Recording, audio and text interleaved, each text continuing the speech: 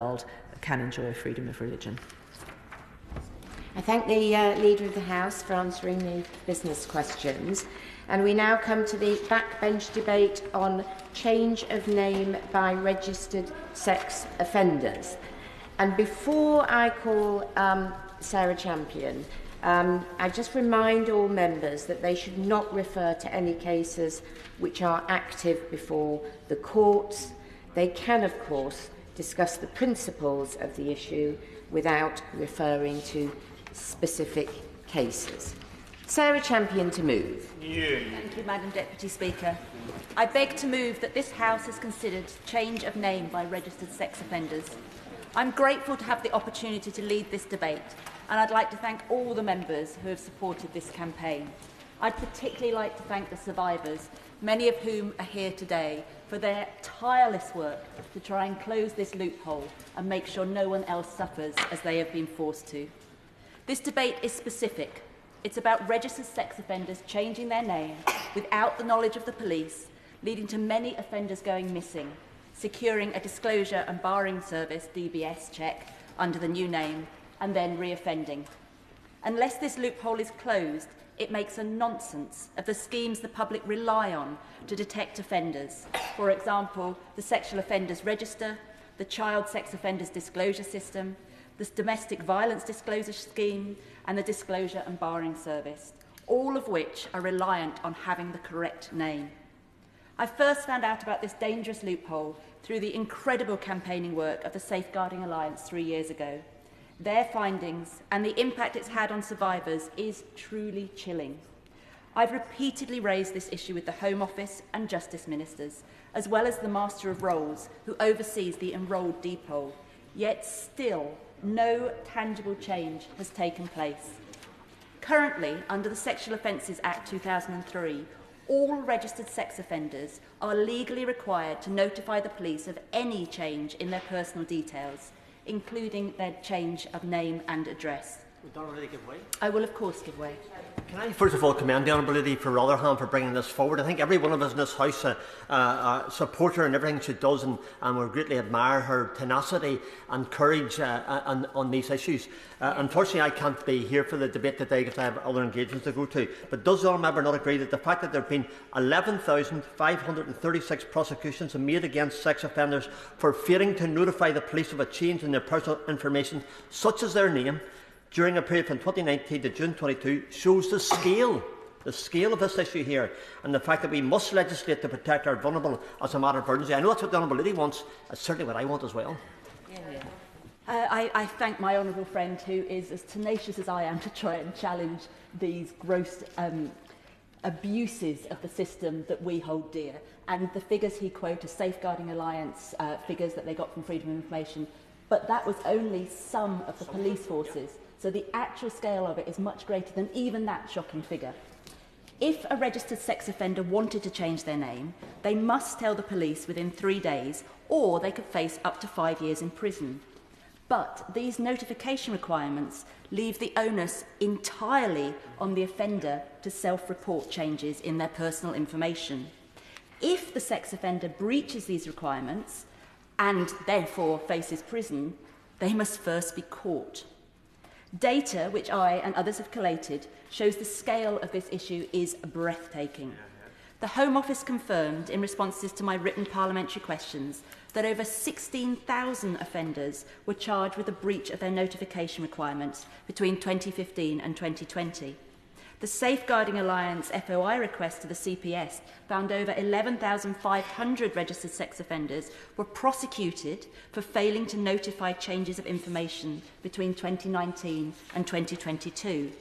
The breach could and are likely to have been for name changes or other details. So whilst it's clear that offenders are changing their names and not disclosing their new name to the police, the exact scale of the problem remains impossible to capture.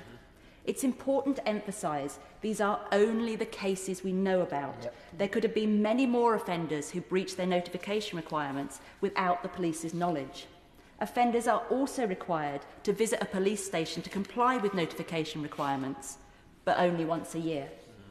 Evidently, thousands are getting caught when they are breaching their requirements, but it appears many are not. An FOI carried out by the Safeguarding Alliance to police forces confirmed at least 913 registered sex offenders have gone missing between 2017 and 2020. However, only 17 of the 45 police forces responded to this request, indicating that figure is only the tip of the iceberg. New data secured by the BBC demonstrates the same ongoing pattern, allowing offenders to slip through the cracks. Over 700 registered sex offenders have gone missing within the last 3 years.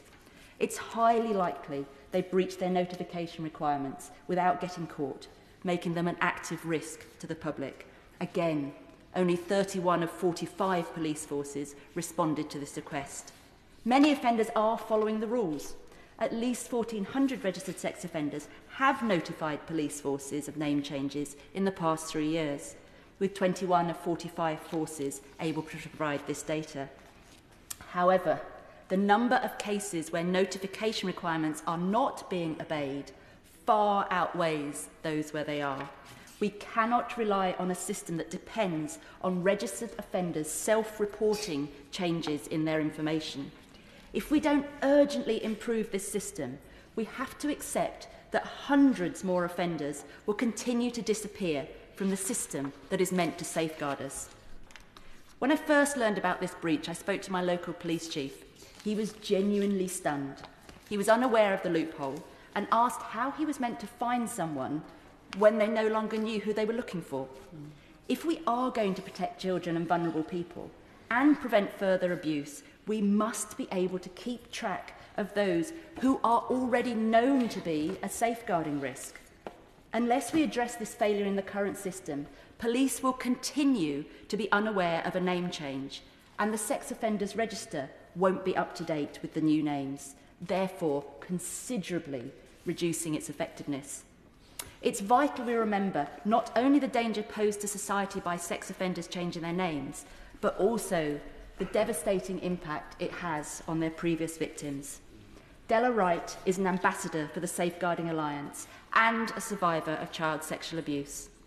Della has spoken so bravely to tell her story in support of so many other victims who have been impacted by this serious safeguarding loophole. I pay huge credit to her, as her tenacious campaigning is what has brought this issue to the public attention. When Della was a child, a man came to live in her home, becoming one of her primary carers and repeatedly sexually abusing her. Years later, when Della reported the abuse, her abuser was already known to the police, and he had committed further sexual offences against many more victims. Della was made aware that he had changed his name.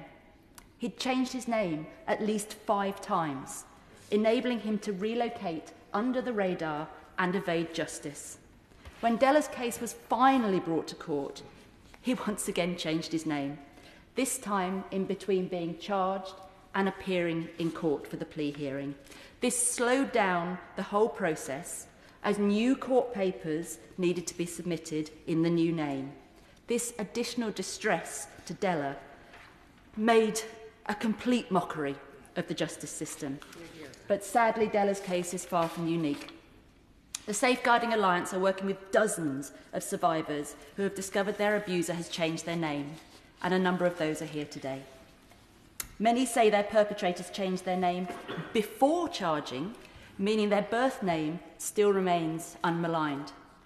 Perhaps most chilling for me is that with a new name, you can apply for a new passport and driving licence, which then means you can apply for a clean DBS check in that new name. On that point, I thank the Honourable Member for securing this really, really important debate, because in addition to ensuring that registered sex offenders have markers on their files at the DVLA and HMPR, would my honourable friend agree with me that the DBS should require all applicants to produce a birth certificate to better identify and verify their identity? I support my honourable friend's recommendation. Anything we can do to try and close this loophole, I support, because the scale of it and the fact that the systems we have in place are not working means that we need, Minister, we need urgent attention and urgent reforms on this. BBC research found that more than 2,000 criminal record checks carried out by the DBS in the past 3 years flagged the applicants had cautions or convictions and that they had supplied incorrect or missed out personal details, such as their purse names. These figures are shocking. Whilst it's a relief the DBS found so many of these cases, if even a few slip through the gaps in the system, the consequences are devastating. I will, of course, give way. To the Honourable Lady, and I pay tribute to, and I hope I added my name in support of this debate. And it's breathtaking. I mean, I raised this issue, I think it was over 6 years ago, when we had the case of Ben Lewis, who changed his name, having been convicted and put on the sex offenders register, and then turned up in Spain working with children, was only found out about accidentally through Australian police, I think it was. The Home Office acknowledged this was absolutely a problem and was taking it on board. But the fact that there are 67,000 sex offenders on the register in this country, 16,000 have changed their names. This isn't just a tip of the iceberg. This is deliberately being used as a cover for their identity and potential future criminal activity. Will she agree with me that, frankly, other than in exceptional circumstances, people on the sex offenders register should not be allowed to change their name whilst they are on the sex offenders register? And secondly, there is absolutely no reason that somebody in prison should be able to change their name whilst they're serving a prison sentence. It's not necessary, and it's clearly for ulterior motives that cannot be good.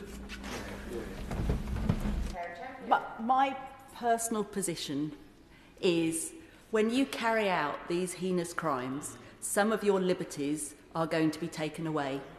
And what we need the Minister to do is look very closely at what those liberties are, particularly when there is an incredibly apparent, as my honourable friend has outlined, safeguarding risk with names being changed. I'm actually going to come on to Ben Lewis because I think he highlights a number of the flaws in the system. And can I just at this point say to the Minister, the systems we have aren't joined up, and there are people that are actively looking for those weaknesses and exploiting them. And I urge her to do all she can to close those up as quickly as possible. On that point? Please. Again, the Honourable Lady is very generous, and I thank her for it. I think my constituents, the Honourable Lady's constituents, and indeed every constituent within this House today and outside of this House want to see legislation that gives paramount safety to mothers and children. We don't see that at the moment. I think the Honourable Lady has reinforced it very directly towards the Minister. Does she feel that today's debate in this House should be the start of a campaign to change legislation in favour and protect those people who are under threat? I completely agree with my honourable friend, and what I would say is the fact that so many MPs are here, and Thursdays is usually the day that we're in our constituencies. So I know that the people in this room have changed their diaries to show their support and solidarity over this point, and I hope the Minister recognises that. Registered sex offenders are supposed to inform the police if they go abroad, but again, this is not always happening. I turn to the example of Ben Lewis. Ben was a registered sex offender who changed his name, moved to Spain, obtained clean DBS checks under his new name. He then worked in British schools in Madrid until he was arrested for further offences. I'm in touch with the mother of one of the children he abused, and I thank her for all the campaigning she has done to raise awareness of this safeguarding failure, but it shouldn't have happened. Action to stop this happening is long overdue. Almost 2 years ago, with cross-party support, I tabled a new clause to the Police Crime and Sentencing Court Bill, which required the government to conduct a review into registered sex offenders changing their names. We know this review has been completed. Where is it? But ministers now say it's an internal document and the findings will not be published. What? The Home Office also asked former Chief Constable Mick Creedon to carry out an independent review into the management of sex offenders in the community. One assumes, but we don't know the terms, that it should have covered this issue. But again, we have no information on its findings. This is clearly an interest that the public are acutely aware of.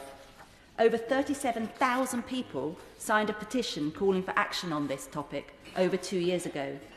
Public money is being spent, but we have seen no outcomes. We need transparency to know that ministers are working to provide solutions to these issues. And so I'd be really grateful today if the Minister is able to update us on these reviews. What can be done to address this loophole? There are simple, immediate changes which can take place to address some of these failures in safeguarding.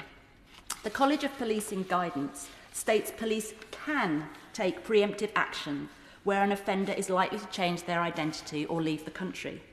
These actions request the Passport Office and DVLA, the Driver and Vehicle Licensing Agency, to put an electronic marker on the offender's file to alert the officer in charge if an application should be made. As I've said earlier, a driver's licence or passport is required for a DBS check, so this would also prevent registered sex offenders acquiring a clean DBS check if it was applied to all registered sex offenders' files.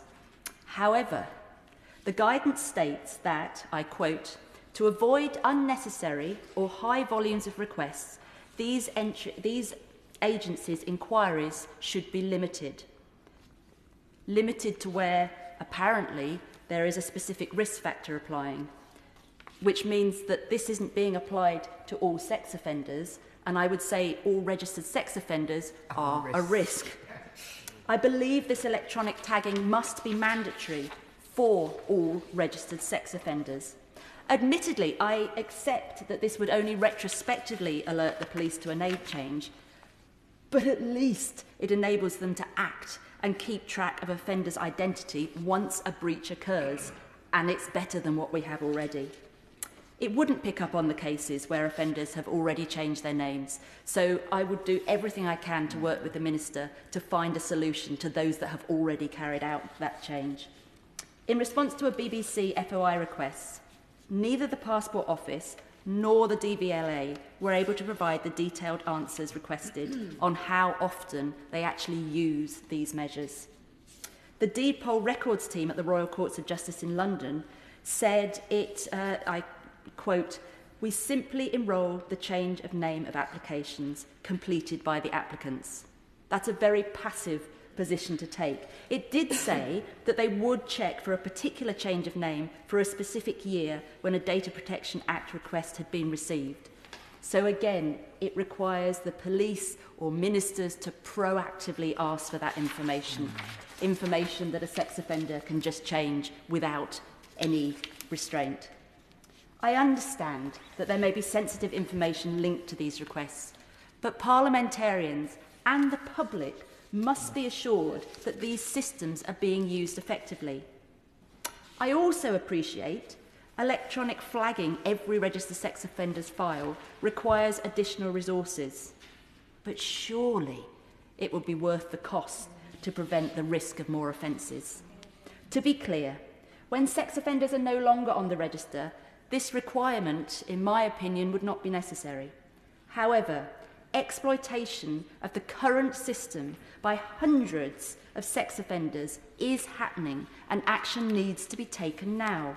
I'm not asking for a ban on all registered sex offenders from changing their name. We must take a nuanced approach, and also how would we monitor that scheme if the responsibility is left to them?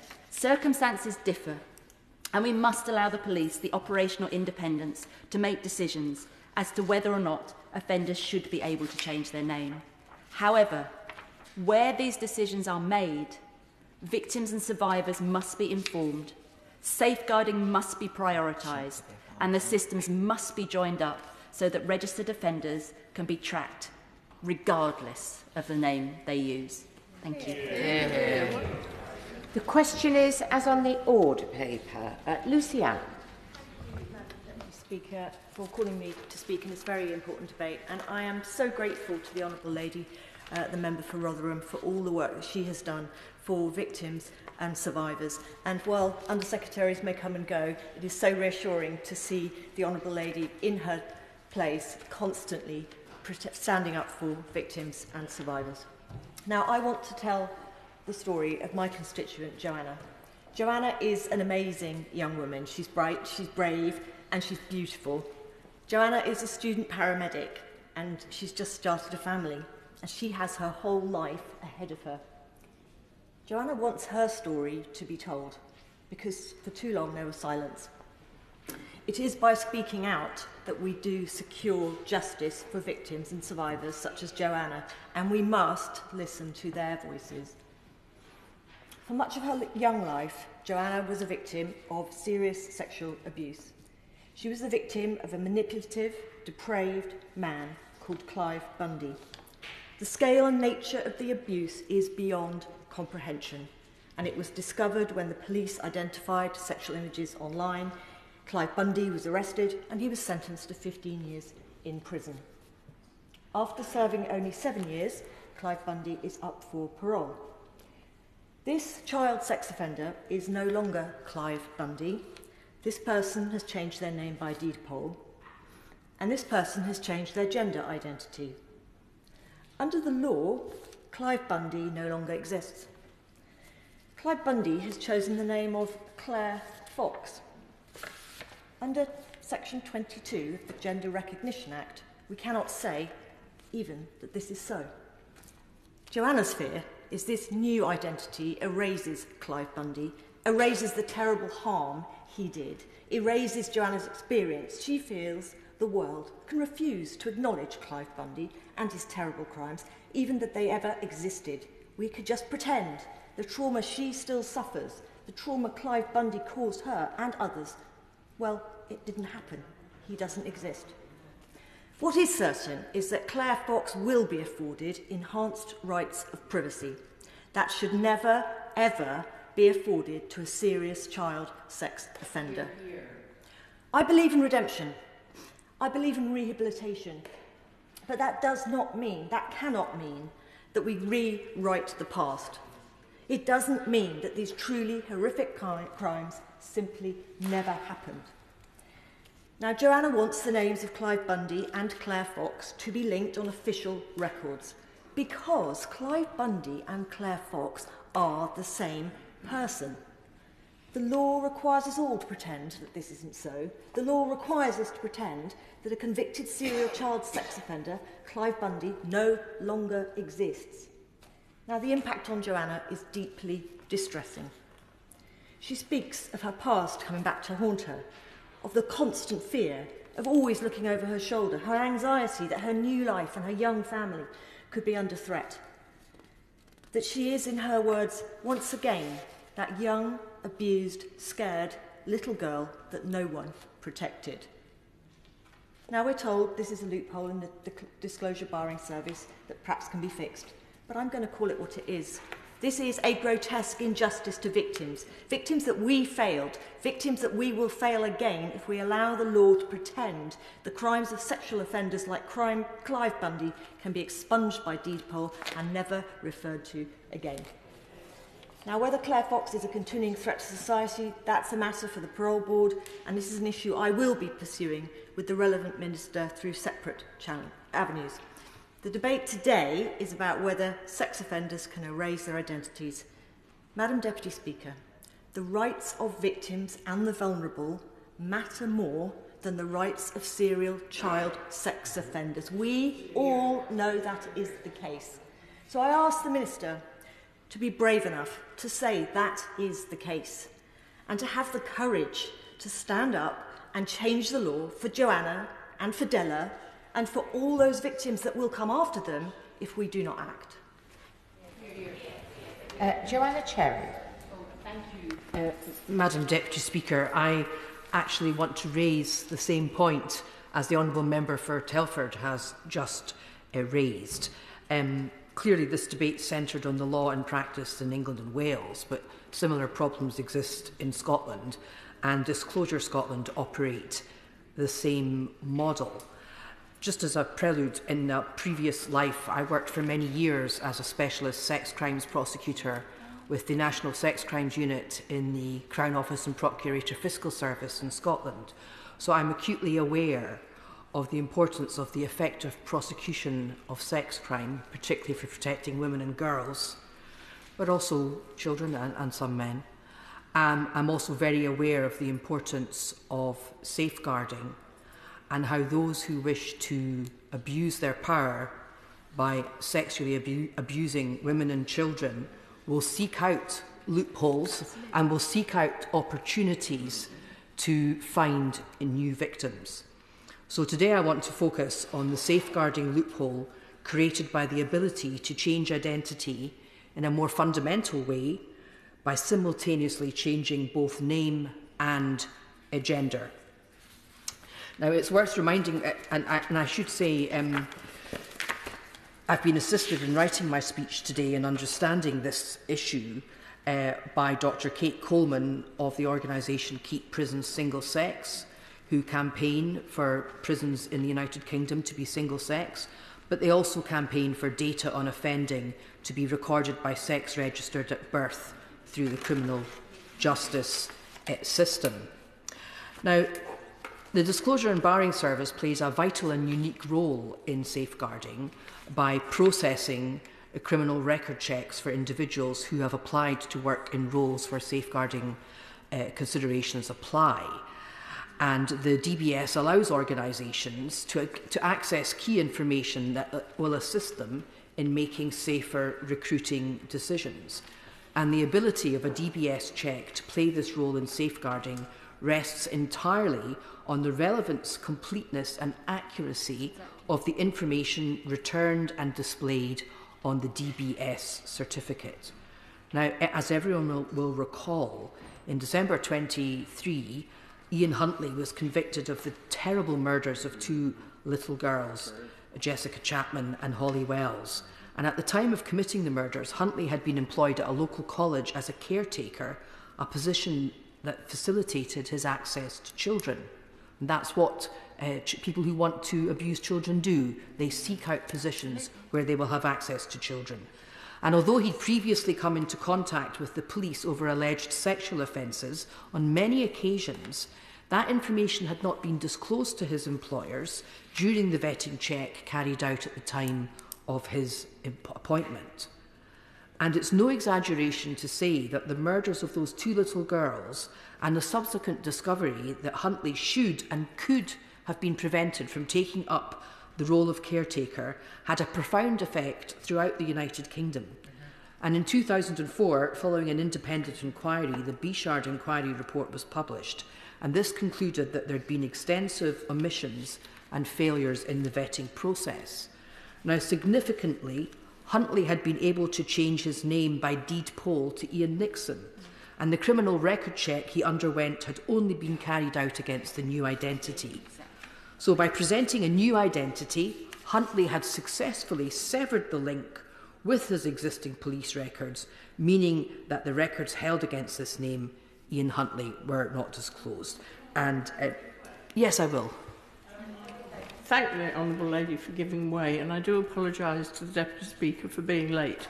I would have liked to have contributed to this, but there's a machine selling me the ticket broke and I missed my train, so I do apologise for just coming in to make an intervention. This is such an important debate, and I do pay tribute to the member for Rotherham for securing it and the work she's done on it.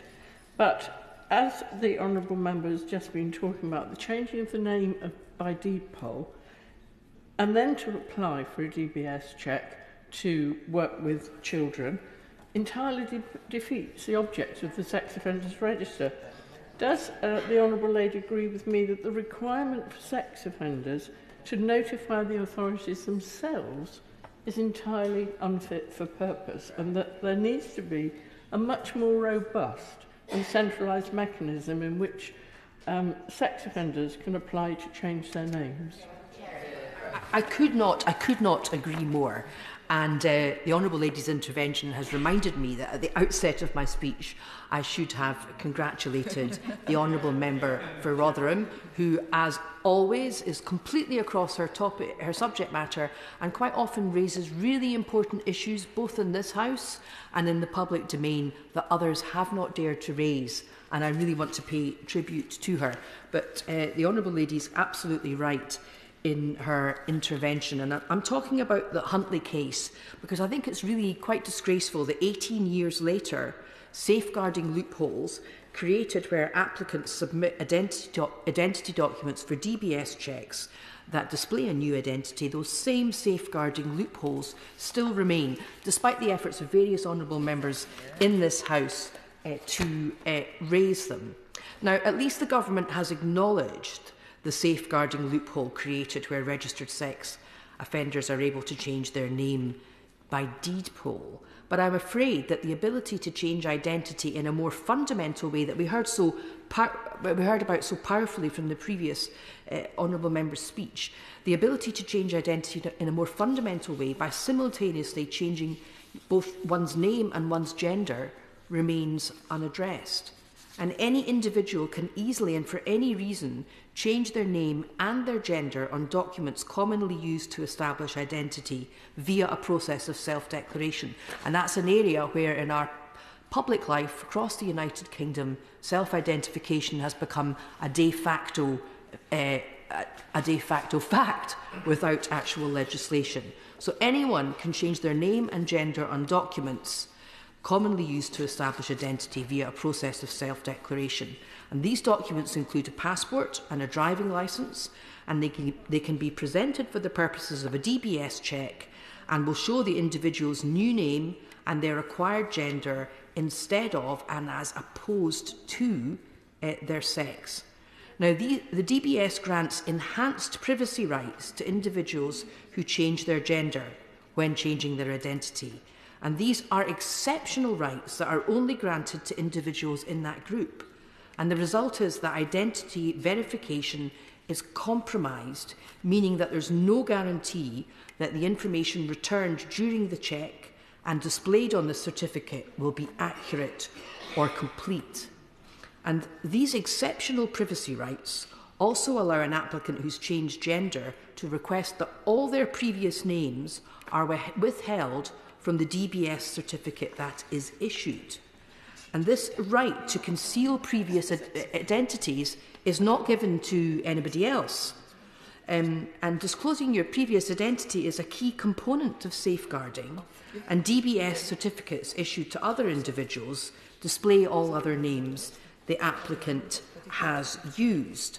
Now, no doubt there were good reasons for the privacy requirements set out in Section 22 of the Gender Reform Act, and I hasten to add that I am completely in favour for equal rights for trans people, but I am not in favour of a system that allows sex offenders to exploit the principle of self-declaration to evade the safeguarding process. And, Madam Deputy Speaker, applicants who change their gender are also permitted to conceal their sex, and the DBS certificate issued will display their acquired gender instead. Now, this right is not granted to any other individual, and the importance of sex to safeguarding means that for all other applicants, their sex is always displayed on the DBS certificate. So these are all serious risks to safeguarding that compromise the validity and reliability of the DBS regime. And it's a particular problem as we roll out digital identities, including for DBS checks, because there's a risk that the existing loopholes will be perpetuated in the digital realm. And in the drive for convenience and ease of use, digital identities also risk creating a new safeguarding loophole. In-person identity verification acts as a safeguarding protection in and of itself, but digital identities can be shared remotely, meaning that important step of in-person identity verification is removed. So the current operation of the DBS regime means that identity verification is compromised, and organisations requesting DBS checks cannot have confidence in the information that is disclosed. And I think there are steps that we could take to close these loopholes. One is mandatory use of national insurance numbers for DBS checks and identity changes. Another is that DBS certificates should display the sex registered at birth. And a third is that DBS certificates display other names used for all applicants, including those who've changed gender as part of changing identity. Now, we're talking here about rules of safeguarding for people who have been convicted of sex offences. And so it really, all of this should really be a bit of a no-brainer. But in order to be effective, the rules of safeguarding must apply equally to everyone. Yes, I will take an intervention. I'm very grateful to the Honourable Lady, and I'm really pleased that she's raised this issue. And it is extraordinary that now, more than 20 years on from Soham, that the issues which came up then, we are still addressing here today.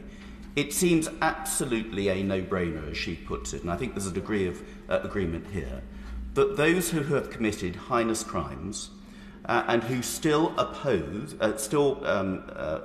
effectively have a potential to harm children through sex offending history, that their full identity should be available to those who need to have DBS checks who are taking them into employment.